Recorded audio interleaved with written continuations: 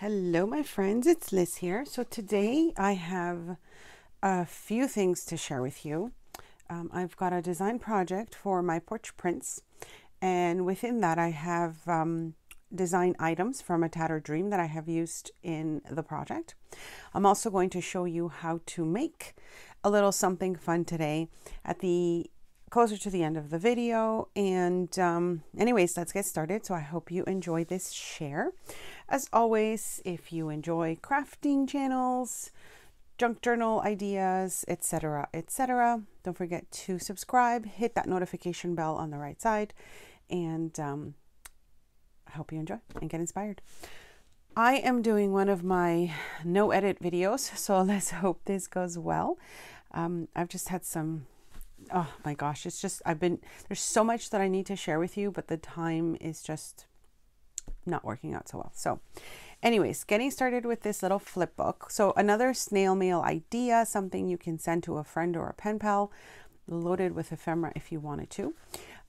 I will link in the description box below also the kits that I have used from my Porch Prints. Stephanie has amazing digitals, as you know.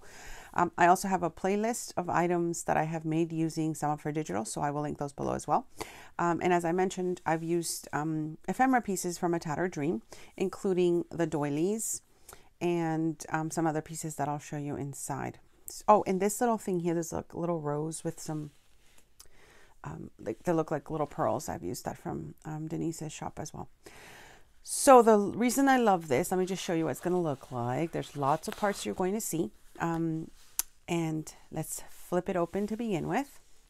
So the first thing that I did here is I made a few pockets. Again, you know, places to hold ephemera or just, you know, things you might want to send to a pen pal or in snail mail. This is Sari Silk. I recently got some of this and it's different than one that I've had before. So I'm not sure why, but the texture is different. I still love it. It's just a little different. These are all little elements from my Porch Prints. So everything that you see here that is like paper related is from my Porch Prints. This little tag here with the little lace is from a Tattered Dream, and I really love how that turned out. This here, also the lace with the tiny little flower, is also from a Tattered Dream. And I think it's just such a cute little element to add to a page. And I like how the lace made the little tuck spot there. So flipping here, again, just, you know, extra places to put ephemera. A little tuck spot there. And this is from a Tattered Dream. I really love how this came together. And I'll show you a little bit more what I've done different from before. So here I added like a little notebook. As you can see here, it's like a tutorial that I have on an easy junk journal. I will link that below if you haven't seen it. You can add and remove pages as much as you want. And I think it's just, you know, a really great idea if you wanted to send like vintage papers or papers to a friend. You can just, you know, stick them in with an elastic and they can remove them and add as much as they want. So I think this project is so perfect for that because everything is removable really except for the base. So here I did use one of the inventory tags from Denise's shop, and I kind of cut it up and you'll see how I've used it in the little flip book. A tag again from as I said, all the digitals are my Porch Prints. This is from a Tattered Dream, and I love these tags. I love the color, and I love that they have lines on them already. Here I made a little tuck spot. It's a lot deeper because it goes as far as the pocket, but I just added a small little envelope to that. And then you flip it again, and here you have another little you know, little pocket with more ephemera pieces. Now think about making something like this for like, you know, the fall season or like the holidays. Wouldn't it be so nice to have something? Here's the other little part of it. It continues. It's like this never-ending little flip book. So here I have another little tuck spot. Again, you could just add so many more elements to this. But I love how she designed these. They're supposed to be for like the spine of one of the projects, but I kind of used it as a little tuck spot. You flip it again, there's more flipping. And then here I've just added one of the little pockets. I made a tag with one of the printables, and I've been printing so much recently, my friends, because oh my gosh, she's just got such beautiful digitals, right? Again, this is a lace from a tattered dream. And then let's put that back in there. I'll show you a different way also that I've made this one different from another one I shared with you before. So this one's those pockets that you have lots of different places to tuck things in. Again, more gorgeous ephemera. And then this is the card from a tattered dream. I mentioned I kind of took the top of it off, the inventory tag, and then I stitched some of this beautiful fabric that Denise has in the shop. Oh my goodness, I'm in love with this fabric. So anyways, I just stitched it onto that. And this is one of those flip out pockets that you can just journal all over the place if you wanted to, or, you know, have secret stuff in there. So I just kind of attached it this way. So that, you know, you see some sort of nice pattern from it. And then of course you've got all your little tuck spots in there. And as I said before, you can add so much more to that. And that's it, my friends. So you can see how fun this looks, and you can add so much to it. I have the video that I've shown you how to make this before. It was not my original idea. It was Lyric. Oh my gosh. I will link her channel below. I thought I wrote down her name, but I don't remember where I put it. So the difference between this one and the one I shared with you is, for this particular one, I added the little kind of journal that's removable. I didn't do that with my original design, but I will link that if you want to see how to put this together. But truly, this is the other one that I had made. And it's it's a 12 by 12 paper, you know, that you cut into in half, and then you do your folds. A different way to attach it. So for this particular one, I attached it just with tape, just to show you that there's a different way of attaching the two pieces together to make this booklet. But I have something else that I'm going to share with you now that we will be making in this project. So I hope you enjoy seeing this one. They're so fun to make, and you can just load them up with so many things. If you want to see me make a different theme, let me know in the comments below, and I'll try and you know, do the whole process for that as well. So these little 5 pockets, I was so excited. I saw this on Gail Augustinelli's channel, and she saw it from someone else, but I thought it was such a great idea because it's using book pages, as you can see here. And the reason I love this so much, let me just show you here. Just where's my page? So I love it so much because you can attach this to your journal, and it depends on where you glue it, right? You can glue them like so, top bottom. So you would have a pocket coming out this way, or if you wanted to, you could, you know, glue the sides, and then you've got an additional pocket coming up from the top. So I think it's such a great idea because and this is another, this is my own personal journal that I made a little while back. If you want to see the flip through that, I'll link it below. So I love this idea because you've got so much pockets in this, you know, 5 pocket. I think that's what she called it. So you have a pocket here, a pocket here, there. Now this one I made a little bit shorter than this one, and I'll show you what I mean by that. It goes up to here. And then you've got your nice long, large pocket on the inside. Let's just see here if I could tuck that back in. So you see just how much stuff you can add to these, you know, kind of, I guess they're floating pockets, because if you wanted to, you could always attach like coffee stain paper to the back, and then you could journal on that. And this one, the only thing I did different, and again, I just, I made it a little different here, is the bottom. So the back pocket here, this last one there is really deep. It goes all the way down. Whereas this one was only kind of the size of this page here. So let's put one together because I think it's so easy and so fun. If you haven't seen her video, I will link it below, but I thought, you know, I have the pages. I could just show you how to quickly make one. So you'll need, for the one I'm making, I'm just going to use 2 book pages. Okay. Let me just move these aside and get my little messy sheet here. I hope you are all doing well, my friends. I can't believe it's October. Oh my goodness, this year. Okay, so whatever book page you have, whatever size, all you have to do is make sure that your edges are all even. You fold that in half, okay? And she was kind of putting the little punch on it, so I'm going to flip it this way or else you'll see my head, and this may not work out perfectly, but no big dealio.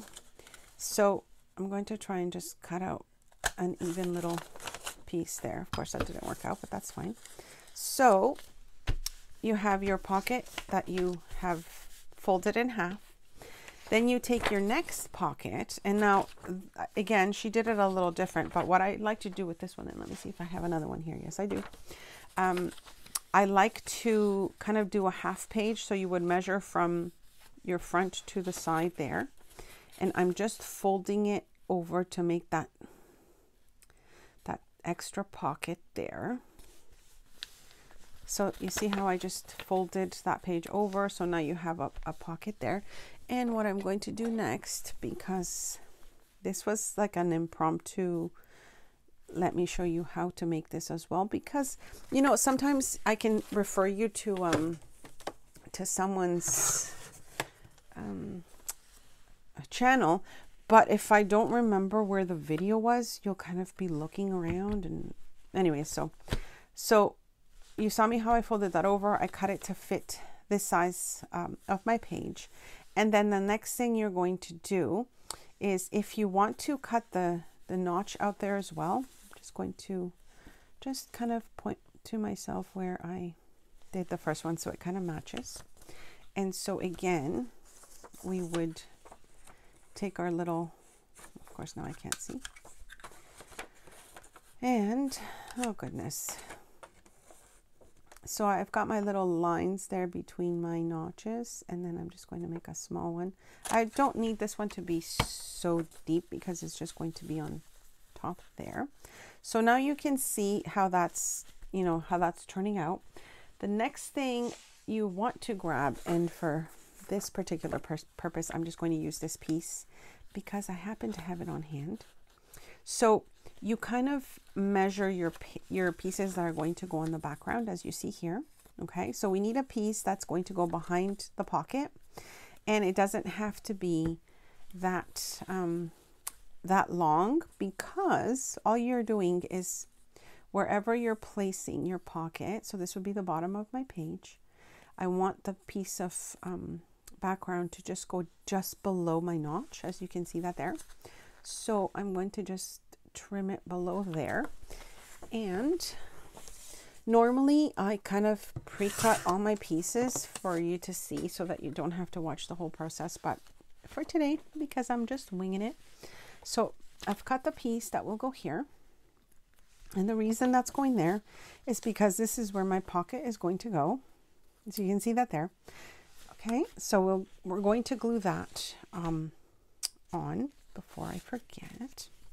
And then I'll be, so if this is the part where only glue the sides so that your pocket goes all the way through to the bottom of your page here. So let me just show you again. I'm just lining it up underneath my first little notch that we made.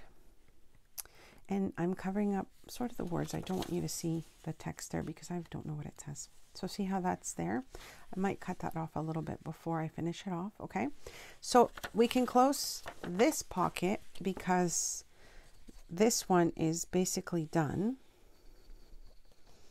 I hope this makes sense, my friends. Okay, so that pocket is now closed. So I'm going to now glue this pocket on top, And again, I'm just making sure that for this one I get my 3 sides, because I do not want the anything to go through when we add it onto the page. Okay, so you can start to see there's a pocket here, a pocket there, the big pocket. And now for this part here, again, I'm just going to line it up and just make sure that I have an additional kind of place to tuck a little something in, and I'll show you what I mean by that in a moment.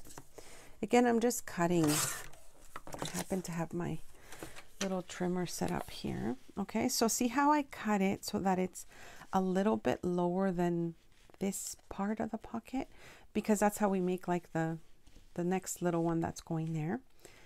And again, I'm just eyeballing this because I wasn't prepared. And again, I just want a little one for this part. Okay, so see that there. So again, I'm going to glue this on 3 sides. Oh my goodness. I've been, I'm trying to get a few more videos up, but it seems like I'm getting less videos up instead of more, and there's just so much I need to film. But my kids are at home, they're studying at home, so that just makes it a little bit, you know, a little bit more difficult to be able to get things done to share. So now, with the page that we kind of flipped over here, I'm just going to glue it. And for this one, I'm just gluing the bottom and the side.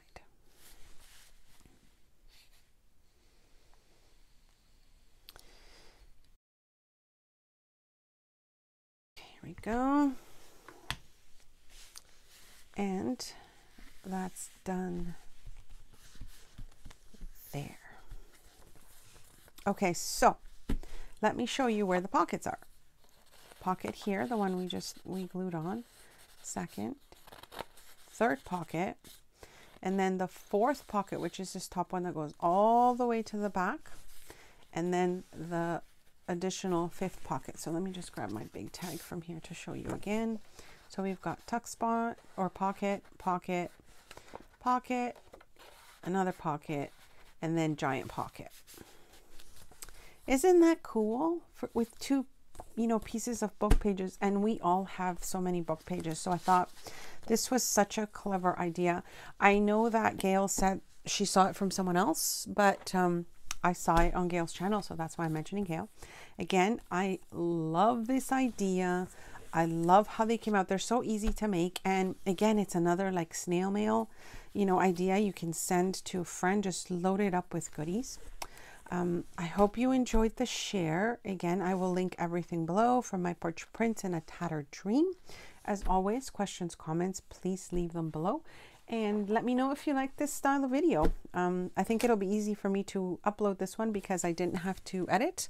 And that just makes it easier for me to share more things. I have some consignment journals coming up, which are amazing. Wait till you see them. They are just, oh my gosh, I can't wait for you to see them. And I've also got some more tutorials coming up, etc., etc. See you soon. I'll see you next time. Thanks so much for stopping by.